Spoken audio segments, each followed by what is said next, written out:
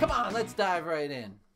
Friend and colleague this week sent over an article about this research. Shout out Double D Turf. Thank you, Dennis.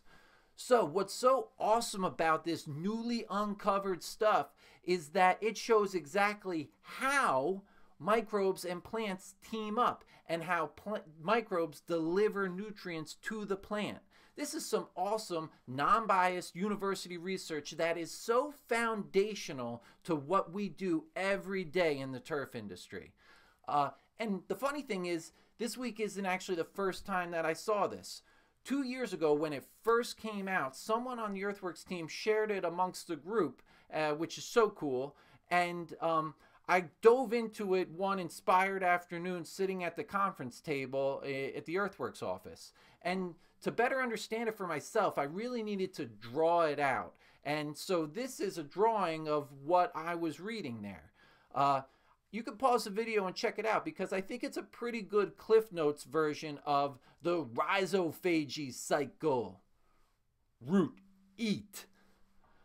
So, Dr. James White of the plant biology department at Rutgers kind of puts it the best way. He says that plants actively cultivate microbial colonies. By feeding them sugars and proteins and vitamins, the plants are actually farming whole colonies of microbes because they take in those microbes and then extract nutrients from the actual microbes within the cells of the plant.